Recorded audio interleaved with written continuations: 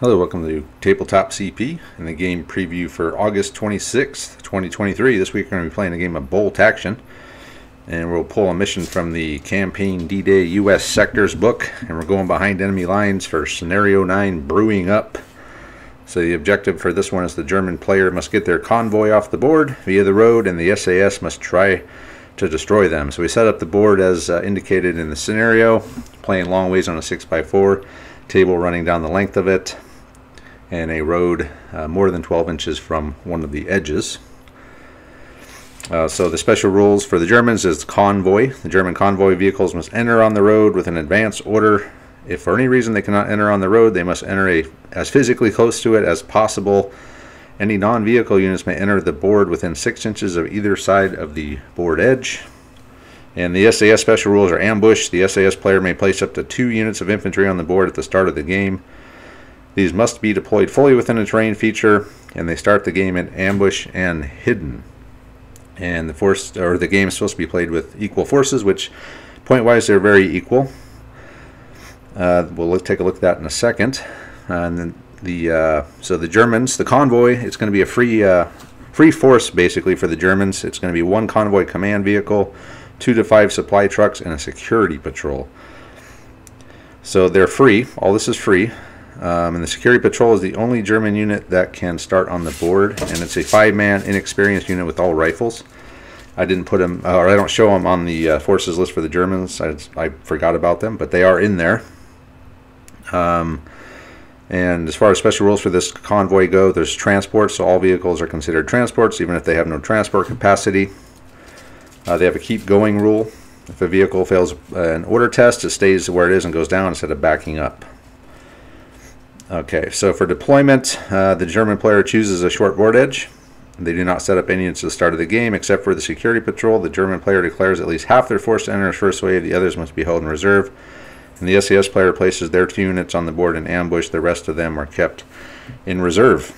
It's going to go 6 turns, and then to determine who wins, we'll count up victory points at the end. Victory points are as follows. The German player scores 3 victory points per convoy vehicle. That leaves the far side of the table with an advance or run order. If a vehicle is destroyed by the SAS, they get 2 points, and then there's 1 point for every enemy unit destroyed. Whoever has the most points at the end wins. So pretty straightforward mission.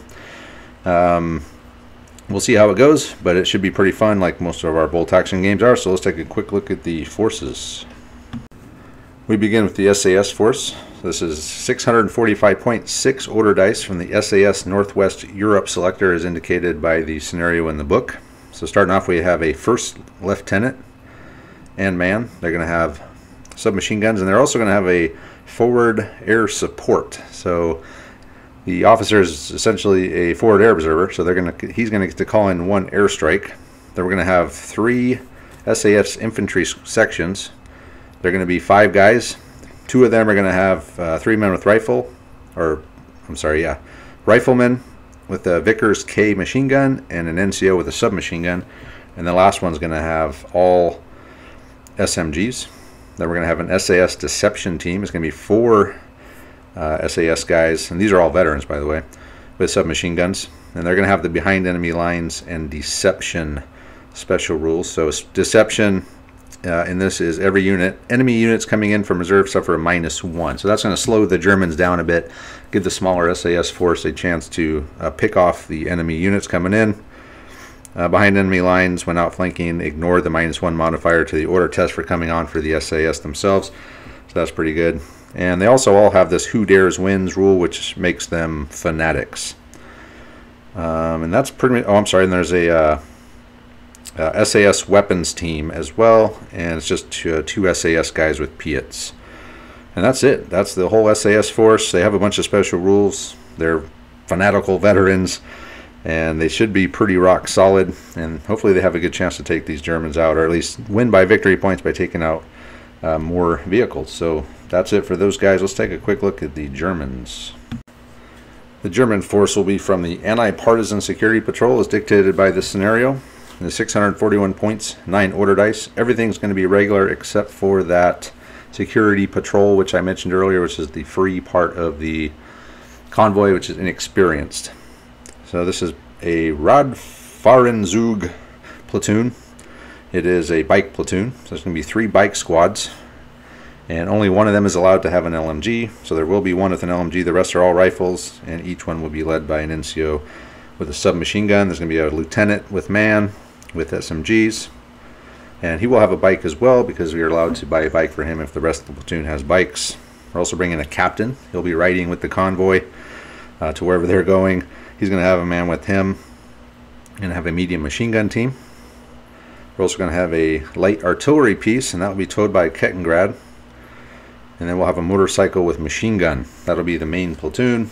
And then the convoy itself is going to be 2 Opel Blitzes, and the command vehicle is going to be a Kuba wagon. And then, of course, the security patrol. And that's it for the German platoon. So they have a lot more guys than the SAS have. But the SAS are going to be laying in wait and ambush. They're better. And they should hold their own, especially with that airstrike. We'll see how it goes. Should be interesting. We don't play a lot of these scenarios, but I want to start doing it more. So we're starting now. Pull them through the book and run through them. So it should be pretty awesome. We will be doing a live stream for Tabletop CP After Dark at 11:30 on Saturday. So hopefully you guys can join us there. And we look forward to seeing you then.